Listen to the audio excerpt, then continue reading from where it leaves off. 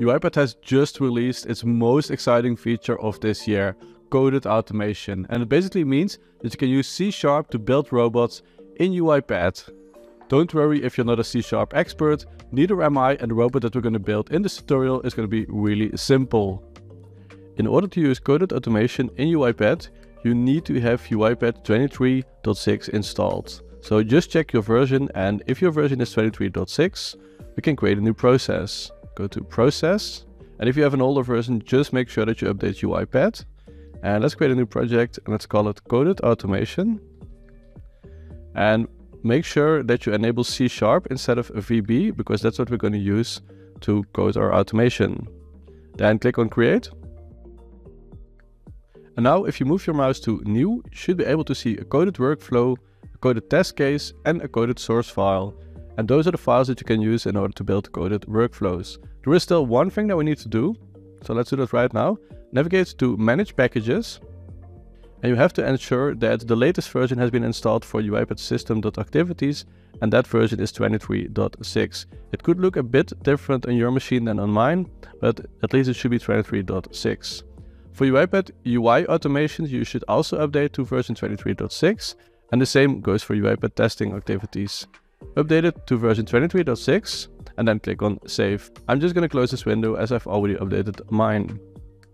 Now there is one thing that we still need to do, and that's downloading the sample application that we're going to use to automate in this video. And in order to do that, I'm going to navigate to our website, which is rpa-unlimited.com. Then scroll below and click on Navigate to the YouTube example applications and course material. And then this is the one you need. Download MyCRM. And MyCRM is the application that we're going to automate with coded automation. So click on Download Application. See that the download will start. Click Show in Folder. Just going to extract it here. And then take mycrm.exe, copy it. And I'm going to store this one. You can store it on the desktop or in any other folder, but it's a best practice to store it in the project itself. So navigate back to UiPath. Then click on the main.xaml. And then click on Open File Location. Now you will be redirected to the actual project from UiPath. I'm just going to paste my CRM here, so you don't by accident delete it from the desktop or something else. Let's go back to UiPath, and let's create a first C# file in UiPath. So navigate to New, and I'm going to go for a coded workflow because I'm not testing. So click on Coded Workflow. Let's give it a name. For now, I'm just going to keep the name workflow, and I'm going to click on Create. And you will see that UiPath will create this file for us. By default, it's already logging hello from coded workflows. Just going to remove this one, add some enters. And the way that coded automation works the best is if you use the object repository. So navigate to the right side of UiPath here. It can be that you're still here in Properties or in the Data Manager. Make sure that you navigate to the object repository, this one. And let's add this application to the object repositories. And we're going to do that by clicking here on the plus icon. Application name, that's MyCRM. And then click on Create Application. Now in this application, MyCRM, I'm going to create a screen. So click on Create Screen. And let's just call this one Main. And before we click on Create Screen, I'm going to say Indicate Screen. And before we click there, I'm going to open the application. So just open it, go back to UiPath, and then click Indicate Screen. And we're just going to click here to indicate that this is the application and the screen that we want to automate. Now click on Create Screen. And in the next step, we can now also add the components of the screen. And if I go to the application, the flow that I want to automate is I'm going to fill in my first name, my last name. I also want to select the state. I'm not going to fill in the entire form because all of these fields they're just text fields, right? So they're probably just going to be the same as first name and last name, but with different data. So I'm going to fill those fields. I'm going to go to Other, click on Save, and then I'm also going to click on OK. And that way we've built our first coded automation. So navigate back to People, and let's start with adding the fields to the object repository that we're going to use. So click here on Main, right mouse click, and then click on Create Element. And the first element that I want to capture is first name. I'm going to use a capital F and a capital N, but name it however you want it. Just make sure that you keep this name because we are later going to use it in the coded workflow.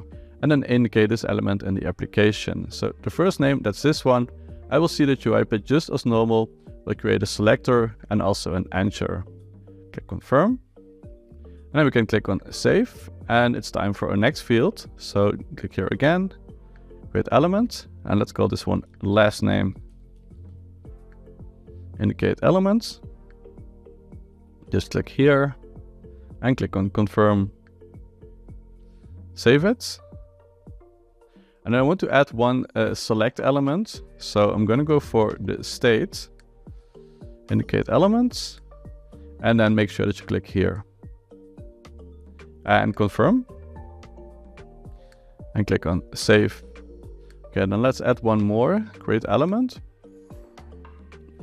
And the next element is going to be the order tab button. So I'm just going to call this one order tab.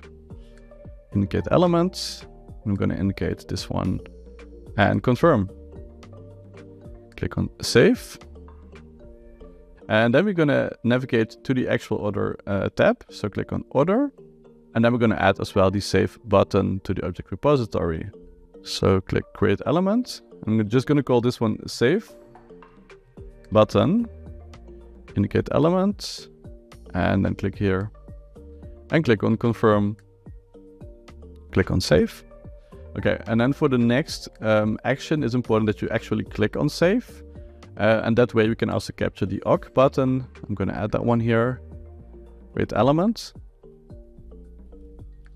Awk button. Indicates. I just click here on awk.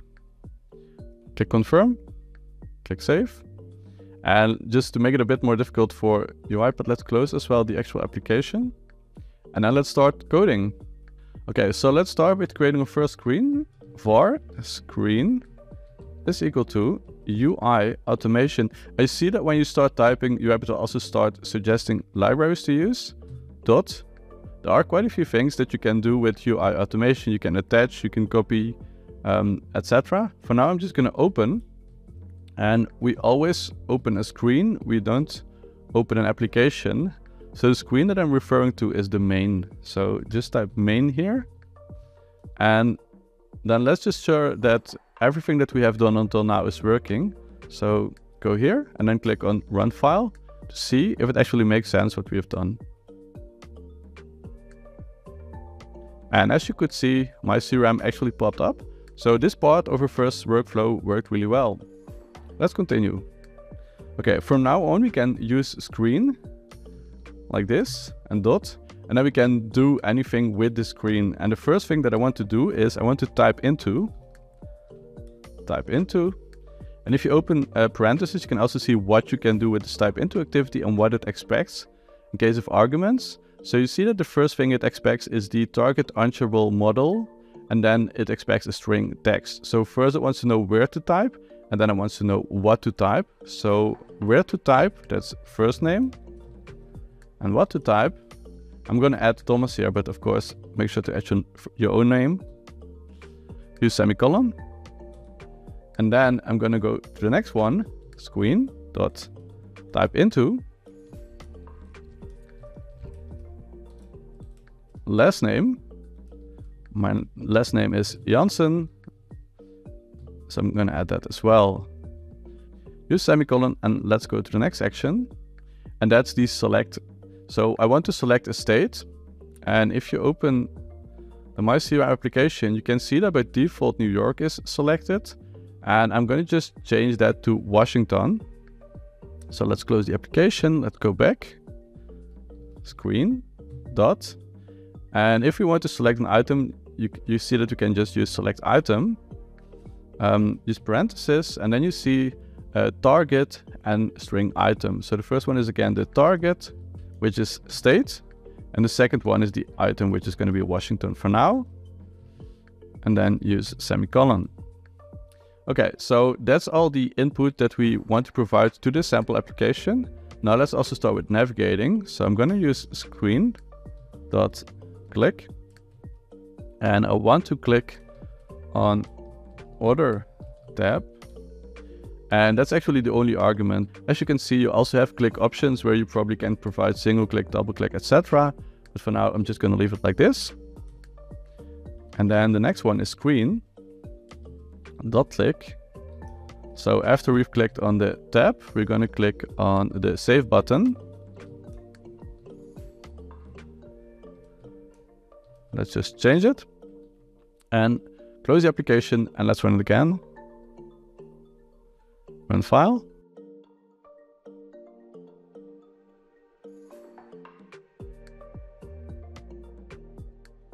Congratulations with building your first flow with coded automation. I hope this video was useful for you. If it was, you would really help me if you could give it a thumbs up. Don't forget to subscribe to my channel, and I'll see you in my next video.